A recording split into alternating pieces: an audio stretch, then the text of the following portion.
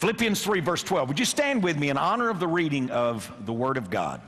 The Bible says, not that I have already obtained or am already perfected or matured, but I press on that I may lay hold of that for which Christ Jesus has also laid hold of me.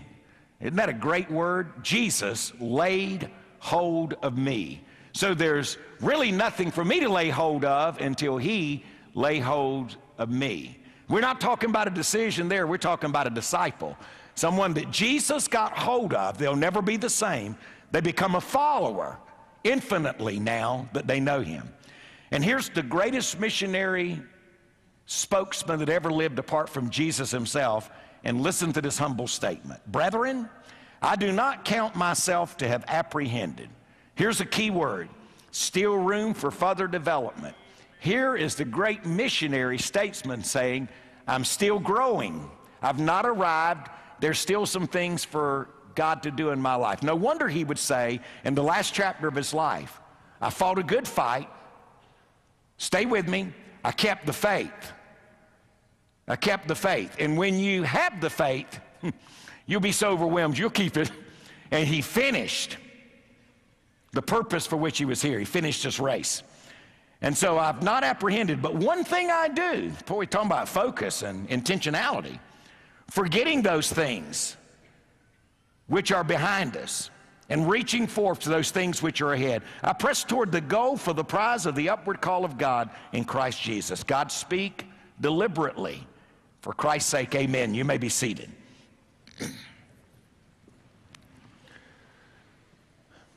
Paul is here picturing a race. He constantly used athletes, the athletic picture, in driving home his points.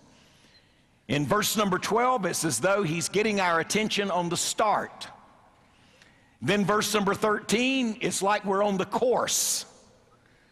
And then verse 14 is the end. To just stay thematic for just a moment over the last few weeks, let me pose this question.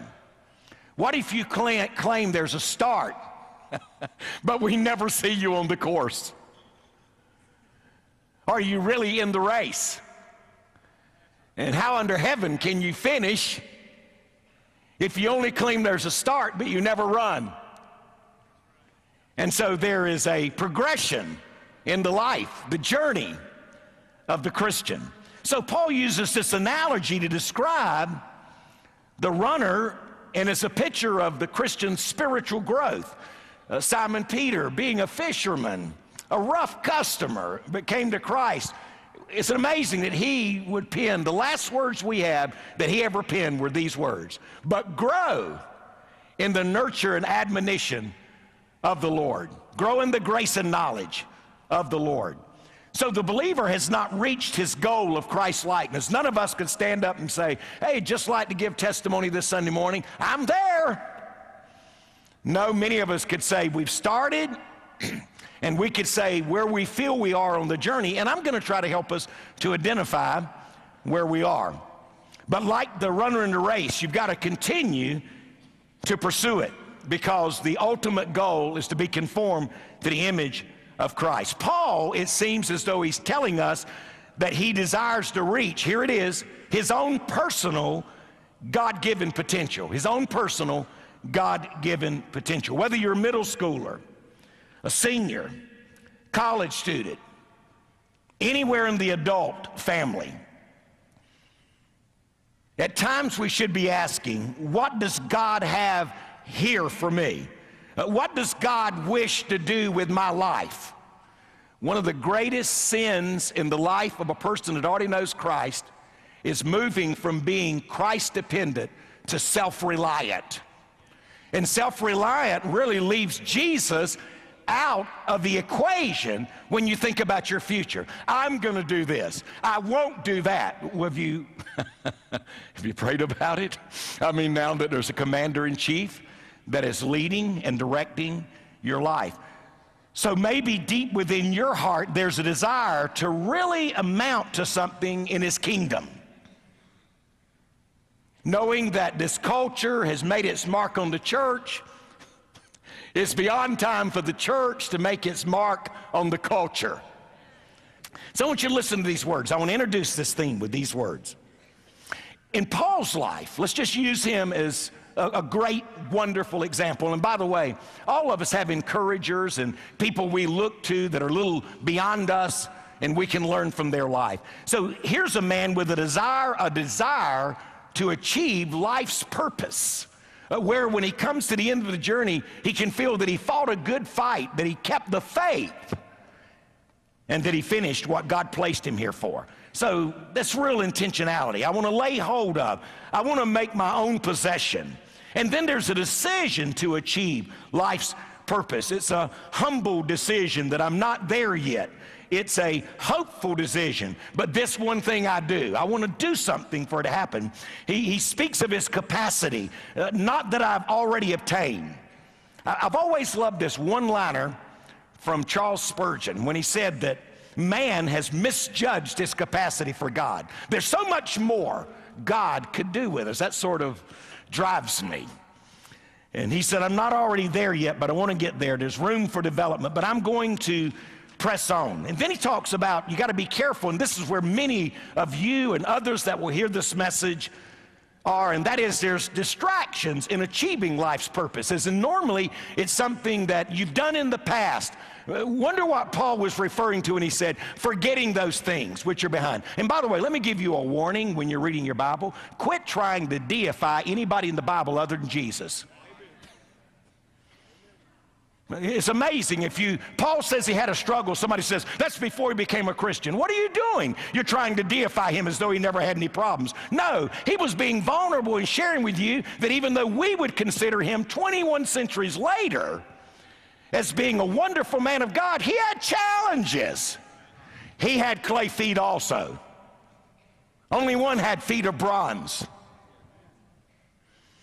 So he said, forgetting those things. And we could try to speculate on other texts, but you don't know, neither do I, all that he was trying to forget. But here's what he was trying to do.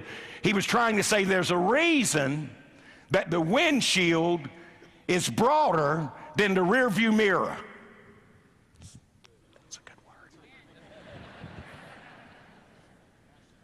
And so you can spend your time looking back, or you can get your eyes forward and say, by the grace of God, I will no longer allow this to influence me from reaching my God-given potential. There's a determination to achieve life's purposes, of reaching forth to those things which are ahead. And here's the cool thing, because this is what people are without. People lack direction. People love it when a preacher says he's going to preach on how to know the will of God. Because what you're saying is, if I embrace this for my life, where does it end up? And so he talked about the destination. So listen to this. In order to be faithful on a journey, you've got to love where it's going to take you. You've got to love where you end up. And so I'm going to go ahead and tell you that I've read the end of the book, and I know where the finish line is. So let me tell you what he's talking about here. It's not even up for debate. He's talking about that his ultimate goal in life is that when it's all said and done, there would be greater Christ-likeness in his life. That's what he's going for. Christ-likeness. The prize is to be like Jesus. So if we've received Christ as Lord and Savior, and by the way, it's not over when you receive him. That's where it all starts. So you've received him as Lord and Savior. So I can actually, you may not be able to, my wife would tell you that as a teenage girl at Myrtle Grove Presbyterian Church, while Presbyterian evangelist Mickey Rice was preaching, her grandmother taken her to church, she was soundly converted to Jesus. It was through the influence of a godly grandmother, Selma Allen, that influenced my gorgeous wife. I would tell you that I was 20 years old, was managing a pool room, and it was a snowy Sunday night, and I'd never been to Sunday night service, but I went because I got under deep conviction on Sunday morning, and I sensed that there was something missing in my life. Somehow or another, instead of me comparing myself with other people, God kind of showed me a picture of how holy Jesus is, and I realized how much I checked up, and that night I went back and I repented of my sins, placed my faith without reservation in Jesus Christ, and I've not been the same. I'm telling you, I've been on this journey for 41 years, and it all goes back. That's where it started. but it for sure didn't end there. So, boy, do that. So would you do a little mental road trip with me right now? You may not remember the date, just like Miss Janet. But would you do this? Would you go back right now? Because we're going to go on a journey over these next few weeks. Get in your mind's eye. Let's go ahead and while you're there, fast forward that one day you're gonna leave. This is a nice place, but nobody can stay. It's not like Hotel California. You will check out. For you younger ones, your parents will explain that when you get home. You will check out. And when you do check out, based on whether you check into heaven or hell,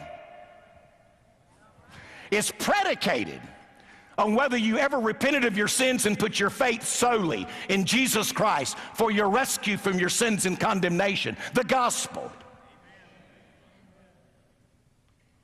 So there's more to the relationship than just extracting eternal life. Finally, I'm saved. Now I can go back to living my life. No, once you're saved, he infuses you with his life, and it so overrules that now your life finds its greatest joy and fulfillment in letting him have his way in your heart and life. So if we're willing to cooperate over these next few weeks with him, he still wants to fulfill his dream for your life. Some of you are probably about hope and thinking, oh, you really think he has a purpose and a dream and potential for my life? Absolutely. So his dream includes a compelling life purpose, a continual source of joy and peace, an intimate relationship with Christ, a mind filled with timeless wisdom that only God can give, a heart overflowing with love for him and for others. And this list is not exhaustive. So truth is, since we came to Christ and this spiritual transformation, this change started, you've experienced a portion, and so have I, probably just a small portion of the reconstruction and the transformation he has in mind. But sadly, few American evangelical Christians experience the totality he has to offer for them.